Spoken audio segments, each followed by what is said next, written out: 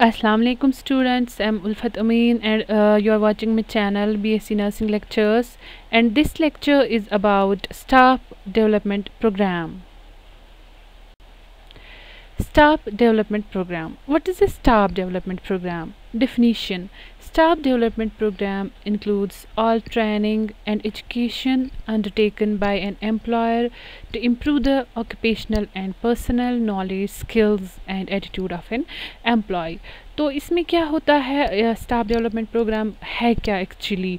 ये होती है ट्रेनिंग या एजुकेशन जो भी एक एम्प्लॉयर अपने एम्प्लॉयज़ को देता है। फॉर एग्ज़ाम्पल अगर हम बात करेंगे किसी हॉस्पिटल की या किसी भी ऑर्गेनाइजेशन की, जो वहाँ का बॉस होता है, जो वहाँ का हेड होता है, वो जो भी ट्रेनिंग अपने एम्प्लॉयज़ को देगा या जो भी हायर एजुकेशन अपने एम्प्लॉयज़ को देगा for their betterment, for their attitude, for their knowledge, for their skills, for their occupational और एजुकेशनल ग्रोथ, उसको हम बोलते हैं staff development programme. Staff development programs are designed to motivate learners, train and educate them in order to improve their knowledge, skills and attitudes. ये क्यों करते हैं हम, क्यों देते हैं हम स्टाफ डेवलपमेंट प्रोग्राम्स? ताकि हम अपने लर्नर्स को या यहाँ पे हमारे लर्नर्स होते हैं हमारे एम्प्लॉयज़, तो अपने एम्प्लॉयज़ को हम ट्रेन करें, उनको एजुकेट करें, क्योंकि टेक्नोलॉजी चेंज होती जा रही है, तो इसलिए हमें अपने एम्प्लॉयज़ को अप टू डेट करना है, उनकी नॉलेज बढ़ानी है, उनका स्किल बढ़ाना है. तो इसीलिए क्या कोई भी ऑर्गेनाइजेशन क्या करती है, स्टाफ डेवलपमेंट प्रोग्राम कंडक्ट करती है ताकि वो अपनी एम्प्लॉयज़ को एजुकेट कर सके उस टेक्नोलॉजी के, जो भी नई टेक्नोलॉजी आती हो, जो भी नई नॉलेज हो, जो भी नई टेक्निक्स हो, उसके रिगार्डिंग वो उसको अप टू डेट कर सके. ठीक है. Now what's the need? Why we are supposed to conduct these staff development programs? First is to keep pace with the rapid expansion and advancement of medical technology. Nurses should be trained and skilled.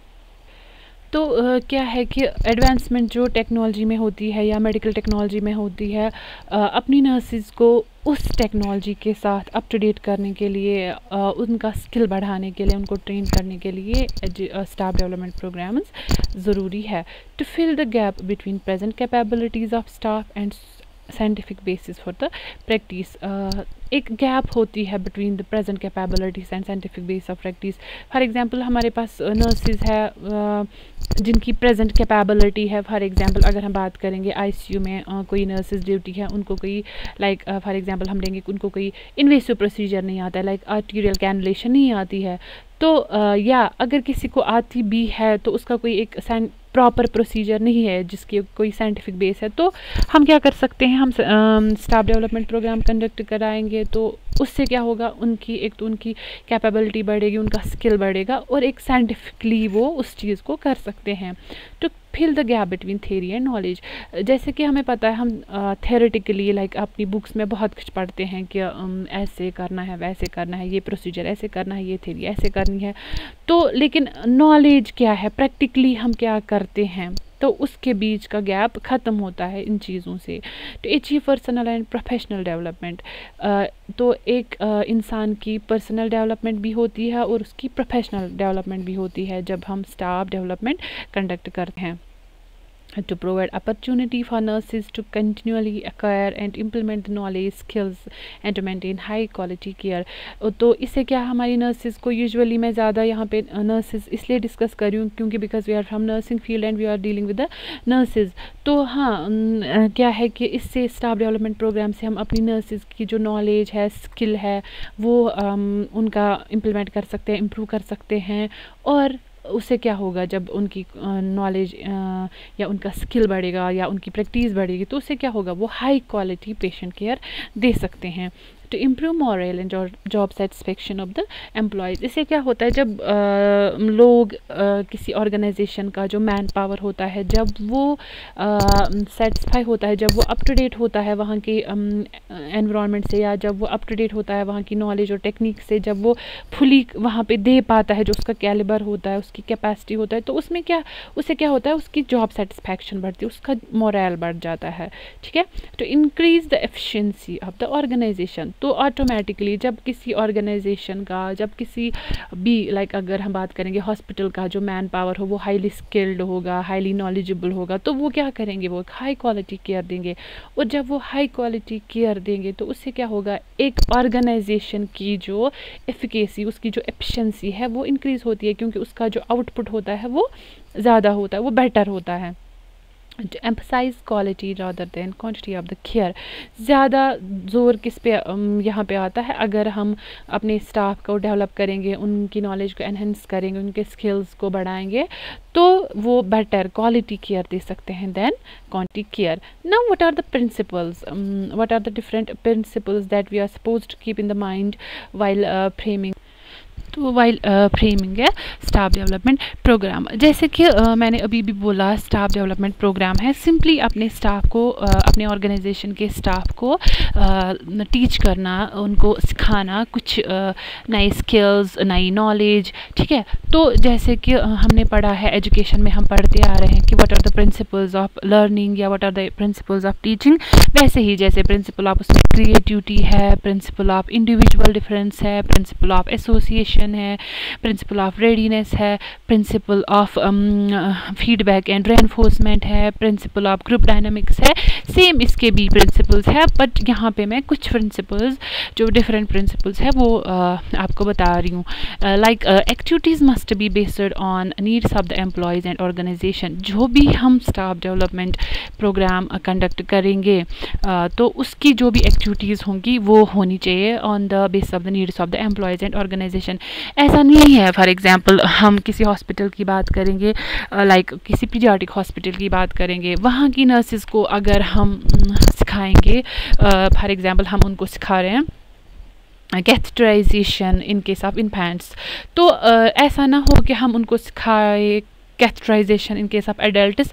वहाँ तो adult patients है नहीं, वहाँ है बच्चे, तो paediatric hospital है, तो हम ये उनके लिए अप्रोप्रिएट होगा कैथेटराइजेशन ऑफ इन्फेंट्स और catheterization of toddlers, catheterization of एडल्सेंट्स, जो भी जिनके साथ वो डील करते हैं।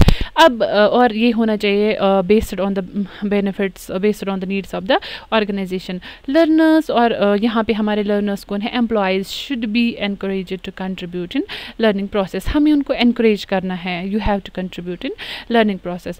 learning can be maximized by providing favorable conditions। तो जब भी हम learning कोई दे अपने employees को, हमें क्या करना है, हमें उनके लिए favorable conditions रखनी है, favorable environment रखना है जहाँ पे learning उनके लिए easy हो जाए। Teaching must satisfy learning needs of learners. तो जो भी टीचिंग हो वो सेटिस्फाई करनी चाहिए लर्नर्स की नीड्स को, लर्निंग नीड्स को। Now what's its importance? It's focused on developing nursing skills and knowledge। ये हमेशा किस पे फोकस करता है, हमेशा nursing skills and nursing knowledge पे। It introduces employees to new situations and gives them an orientation to the organisation philosophy. ये हमेशा क्या करता है, स्टाफ डेवलपमेंट प्रोग्राम से हम अपने एम्प्लॉयज़ को अपने ऑर्गेनाइजेशन से ओरिएंटेशन करा सकते हैं, उसकी फ़िलासफ़ी क्या है, उसकी पॉलिसीज़ क्या है, उसके प्रोटोकॉल्स क्या है, उसके रूल्स एंड रेगुलेशंस क्या है। It provides job related counselling which improves the professional growth of the employees. It provides learning experience in the work setup. It refines and develops new skills, knowledge related to the job performance। जो भी आप job करते हो उसके related आपको नई knowledge मिलती है, नए स्किल्स डेवलप होते हैं। It's a planned and organised around learning experience in a variety of settings and it reduces staff turnover and absenteeism. जब हम अपने स्टाफ को डेवलप करेंगे तो एब्सेंटिज्म कम होगा, स्टाफ टर्नओवर कम होगा, क्योंकि जब वो सेटिस्फाइड रहेंगे तो वो वहीं पे रहेंगे, वो मतलब ऑर्गेनाइजेशन को छोड़ के जाने का सोचेंगे भी नहीं, ठीक है। तो टर्नओवर हमारा कम होगा। Now what are the different types of this staff development programmes. कौन सी ऐसी मतलब तरीके हैं जिनसे हम अपने स्टाफ को डेवलप कर सकते हैं। जैसे कि पहला ही है हमारे पास induction training. What's induction training? Induction training एक स्टैंडर्डाइज्ड मेथड है जिससे हम अपने एम्प्लॉयज़ को, जब भी हम कोई ऑर्गेनाइजेशन अपने एम्प्लॉयज़ को रिक्रूट करती है तो फॉर पीरियड ऑफ फर्स्ट 2 और 3 डेज़ वो अपने एम्प्लॉयज़ को इंश्योर कराती है, एक अपने ऑर्गेनाइजेशन ऑर्गेनाइजेशन के साथ ओरिएंट कराती है, अपनी फ़िलासफ़ी, अपने गोल्स, अपने नॉर्म्स वगैरह समझाती है, तो वो होता है इंडक्शन ट्रेनिंग। जॉब ओरिएंटेशन में क्या करते हैं, जॉब ओरिएंटेशन में एम्प्लॉयज़ को एक्सचेंज कराया जाता है, उनको जो भी एम्प्लॉयर होता है जिसने उनको हायर किया हुआ होता है वो उनको एक्सचेंज कराता है अपनी जॉब रिस्पॉन्सिबिलिटीज़ के साथ, या उनका वर्क प्लेस क्या है, या उनको किन क्लाइंट्स के साथ डील करना है, उनके कोवर्कर्स कौन हैं। And in service education, in service education क्या है, इन सर्विस एजुकेशन होती है ये एक प्लानड एजुकेशनल एक्सपीरियंस होती है जो हम प्रोवाइड करते हैं जॉब सेटिंग्स पे अपने एम्प्लॉयज़ को, ताकि उनकी जो परफॉर्मेंस है वो इफ़ेक्टिव हो जाए, या जो वो सर्विसेज दे वो इफ़ेक्टिवली दे। हाँ, and then what's the continuing education. Continuing education है ये एक प्लानड एक्टिविटी है जो एक एम्प्लॉय करता है अपने एम्प्लॉयज़ के लिए, एम्प्लॉयर करता है अपने एम्प्लॉयज़ के लिए। फॉर एग्जांपल किसी ऑर्गेनाइजेशन में, फॉर एग्जांपल अगर हम बात करेंगे किसी हॉस्पिटल में कोई नर्सेज है जिन्होंने जीएनएम किया है, तो उनको हायर एजुकेशन के लिए भेजेंगे, लाइक फॉर पोस्ट बेसिक, या बीएससी को एमएससी के लिए, एमएससी को पीएचडी के लिए, उसको कहते हैं continuing education while being in education, while being in service. Training for special functions. Training for special function is like it is education directed towards meeting the job related learning needs of the employees or nurses. For example, अगर हम कहेंगे एक ICU में nurse है या कोई nurses है जिनको आर्टीरियल कैनुलेशन करनी है, तो but they are not aware how to do it, what is the procedure of arterial cannulation, तो वहाँ का इंचार्ज या वहाँ ये जो सुपरवाइज़र है वो एक ट्रेनिंग डेवलपमेंट प्रोग्राम कंडक्ट करेगी जिससे उनका जो अवेयरनेस उनको आ जाएगी। Now what is the process of staff development. First develop a guiding policy. हमें क्या करनी है, ये डेवलप करनी है एक पॉलिसी। लाइक फॉर एग्जांपल अगर हम अभी देखेंगे, अभी हमें नीड है ऑनलाइन एजुकेशन की, तो लाइक जो भी ऑर्गेनाइजेशन का बॉस होता है या हायर अथॉरिटी होती है उसको देखना है कि मुझे क्या करना है। वो क्या करेगा, वो एक पॉलिसी डेवलप करेगा कि मुझे ऑनलाइन एजुकेशन स्टूडेंट्स को कैसे देनी है। उसके बाद फॉर्मुलेट गोल्स एंड ऑब्जेक्टिव्स, उसके बाद वो ऑब्जेक्टिव्स बनाएगा, गोल्स बनाएगा कि how I will provide online education to my students. या अब अगर मैंने ऑनलाइन एजुकेशन प्रोवाइड की, उससे क्या होगा, मेरा सेशन डिले नहीं हो जाएगा, स्टूडेंट्स को टाइम पे एग्ज़ाम हो जाएगा या स्टूडेंट सफ़र नहीं करेंगे, ब्ला ब्ला एक्स्ट्रा। तो उसके बाद प्लान द प्रोग्राम। अब वो क्या करेगा, डिसाइड, प्लान करना है प्रोग्राम, मैं कैसे करूँगा ये ऑनलाइन एजुकेशन में कैसे करूँगा। जैसे कि या वो पहले स्टाफ को एक इंडक्शन ट्रेनिंग प्रोग्राम देगा कि हाँ आप ऑनलाइन क्लासेस कैसे कंडक्ट करोगे। उसके बाद इम्प्लीमेंट प्रोग्राम, उसके बाद ये इम्प्लीमेंट होगा, ऑनलाइन क्लासेस कंडक्ट किए जाएंगे। And then evaluate the programme, उसके बाद प्रोग्राम की इवेलुएशन होगी वेदर इट्स सक्सेसफुल और नॉट। ठीक है, it's all about staff development program. Thank you so much. Keep watching my channel and please do subscribe my channel. Thank you so much. Allah Hafiz.